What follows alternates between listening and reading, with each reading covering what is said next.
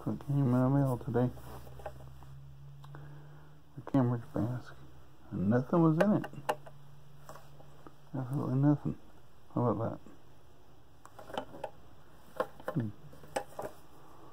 Or, oh, it's on my face. It's a pretty neat mask. Other than my ears kind of flopping out here and there. It just, I guess, other than that though, it's pretty neat. It's like, it's kind of a little tight as far as the strings go, I guess. I can easily adjust that by pushing these little buttons here, which are slightly aggravating. It loosens up. But it says Churchill extra large, and right when I put it on, it fit real nice. It fit right on the edge of my chin here and my nose. It fit right off. I mean, it's a nice kind of velvety type of feeling. And I can easily breathe. It just, you see how it does that.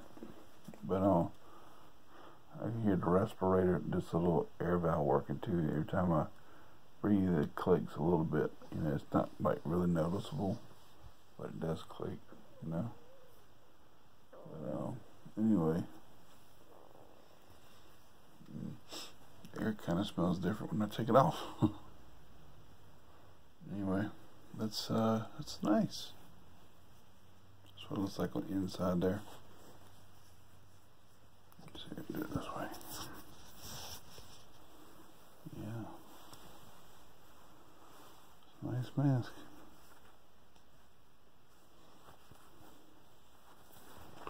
The carbon fiber in there and everything, you know. There's a light on here. There we go. It's a real nice mask. Got a soft feel to it.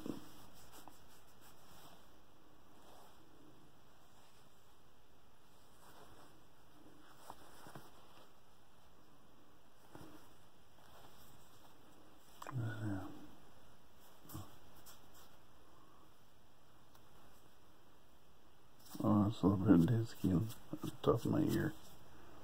I washed behind my ears, I swear I did. But anyway, really nice mask. Don't have one, you should get one.